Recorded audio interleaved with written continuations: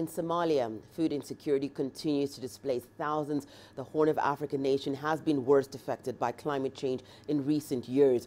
CGTN's Abdulaziz Billow reports now on government efforts to curb food insecurity. For decades, Somalia continues to remain one of the most complex humanitarian crises in the world. A cycle of drought, flood, and famine continue to worsen the food security situation in the Horn of Africa nation. Estimates by the government and the UN agencies estimate that more than 1 million people in the country are food insecure. Massive displacement has been attributed as an underlying cause, with close to 3 million people displaced across the country. We live in a society where the majority of the displaced persons are farmers.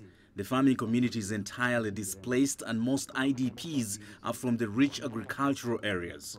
We are working on improving security and creating a policy that will see farmers return to their farms. Farmers from southern Somalia have been the worst hit as conflict and insecurity continue to affect farming communities. Recent attacks on government forces along roads linking agricultural towns and Mogadishu have also affected market prices and delivery of agricultural produce to the market. However, the UN World Food Programme has begun a program that aims to return farming communities back to their regions. The program encourages maize production mainly in Afgoye and Odigle, two rich productive regions in the lower Shabelle region.